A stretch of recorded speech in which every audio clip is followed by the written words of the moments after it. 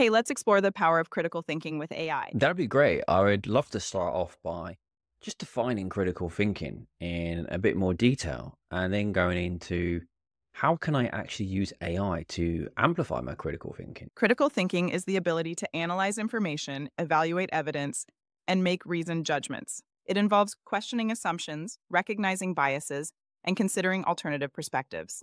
Essentially, it's about thinking rigorously and systematically to arrive at conclusions rather than accepting information at face value. To use AI to amplify your critical thinking, consider engaging with AI as a collaborative partner. You can prompt AI to challenge your ideas or provide alternative viewpoints. For instance, ask it to present pros and cons of a particular argument you're considering, or use it to generate questions that prompt deeper inquiry about a topic. This way, AI nudges you toward more nuanced thinking rather than just offering quick answers. How do you see this approach working in your own context? It's a good question. I try to use that approach a lot with my own prompts with AI. So I like to think deeply beforehand in terms of what am I trying to achieve? What are the end goals? How can I structure that and explain that to a large language model?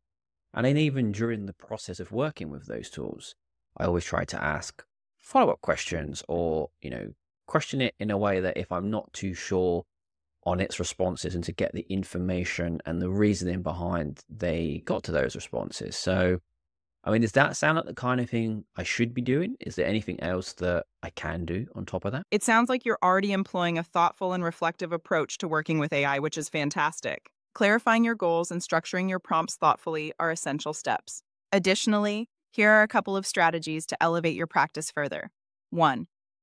Iterative refinement. After receiving a response, consider revisiting your prompts and tweaking them based on the AI's output. This not only clarifies your thinking, but also helps you explore additional facets of your inquiry that you might not have covered originally. 2.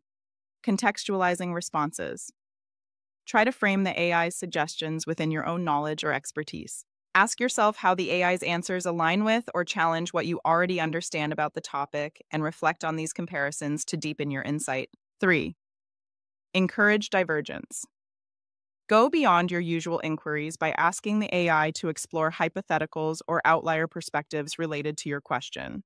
This can stimulate creative thinking and open up new avenues for exploration. How do you think these additional strategies might fit into your current practice? They sound good, and I'll definitely be including them. Something else that I'm quite keen to do is to make sure that I don't over rely on these AI tools and start to diminish or erode my critical thinking. So, is there any kind of strategy or kind of very mini framework that I can use to help me avoid doing that? Absolutely. It's great that you're conscious of maintaining your critical thinking alongside using AI tools. One helpful strategy is the Think, Use, Reflect framework.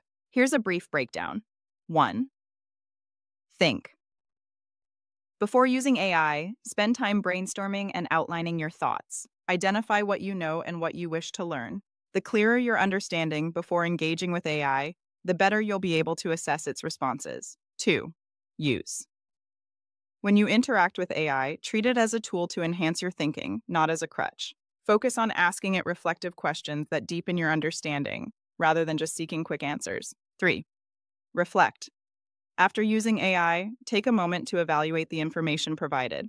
Consider how it aligns or contrasts with your own reasoning and knowledge. Ask yourself if you gained deeper insights or merely accepted the AI's output and adjust your approach as needed. By cycling through these 3 stages regularly, you can help safeguard your critical thinking while effectively integrating AI into your process. How do you feel about adopting this framework? Okay, we'll leave it there because I think you get the idea pretty much. And as I say, this is something I was able to put together in about 20 minutes. It's using my own articles based on critical thinking and AI and how we can amplify that and some of the things we need to be aware of as well.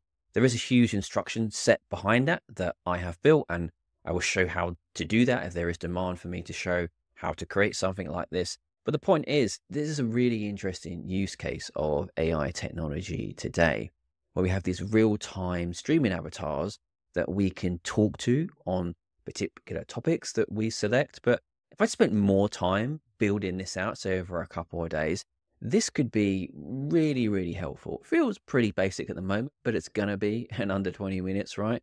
But we spent a lot of time on this thinking about the overall experience and questions people might ask and how we want it to behave.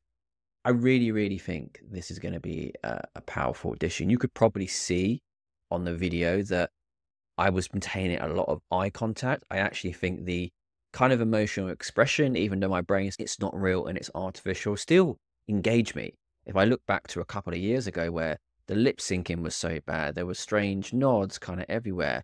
It was off-putting, but now this feels a lot more, can I say, genuine, and it engaged me a lot more. And I can definitely see myself having a longer conversation with something like this. So look, I hope that's been helpful to kind of give you a glimpse into the enormity of the possible, a definite use case there if you're working in the education and learning section. And like I say, I'll be talking more about this in an upcoming edition of my Still These Thoughts newsletter, where we're going to dive into really useful applications of different AI tools that you can do today in your practice. And like I say, if there's demand for me to show how to create something like this, let me know and we'll do that.